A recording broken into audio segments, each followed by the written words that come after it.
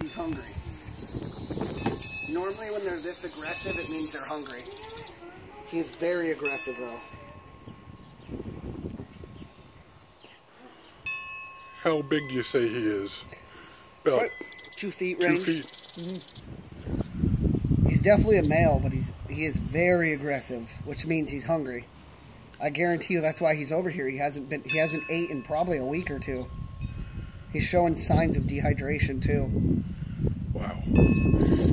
How many snakes have you caught in the last few days, do you figure? Today is 8. Yesterday was 44. 44. Yep. Most of those were not in Skyline itself. They were out in the fields.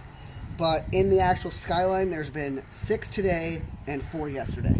So in the housing area. That's 10 in the housing area in all. And the day before that had nothing at all. So... How big are most of the ones you've been catching? About this size. About 2 feet? About 1 to 2 feet range. Okay. They can get up to 4, but it's pretty rare that I've rarely ever seen anything bigger. I have seen a 5-foot one once. Okay. That's the biggest I've ever seen. He's very aggressive. You know, when you put the tongue in, he's really worked up about it. He hides his head, which is usually a sign of defense. But he could easily, I mean, he's definitely malnutrition, which is, he's showing it. He's very hungry. So that's why they're coming up in here. They're looking for food. They're looking for areas that they can get food. And right now, that's basically what he's doing. He's looking for water. He's looking for food. If there's anything he can eat around here, you know, mice, gophers, small rabbits, he'll eat it. How long have you been doing this, Jeremy? About 3 years now. 3 years? Do you like snakes? Oh yeah, I love snakes. I think these guys, that's why I relocate, I don't kill. These guys are very awesome animals. You just have to, like every animal there, they can be aggressive if provoked.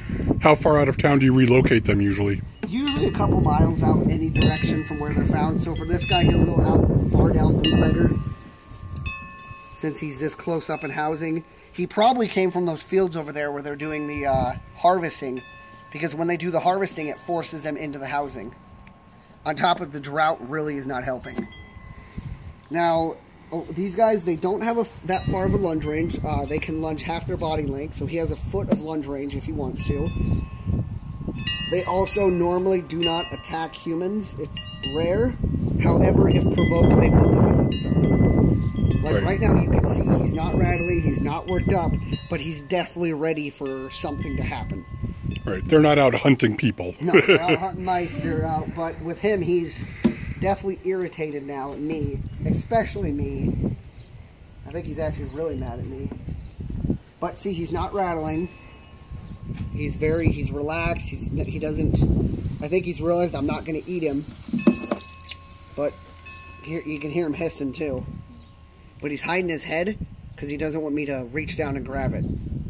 Because that's what a predator would do. Wow. So it's been a busy few days. Oh yeah. And probably going to be busy a few more days. Oh yeah. Especially with them harvesting, it's going to be bad. He's coming back here. Okay.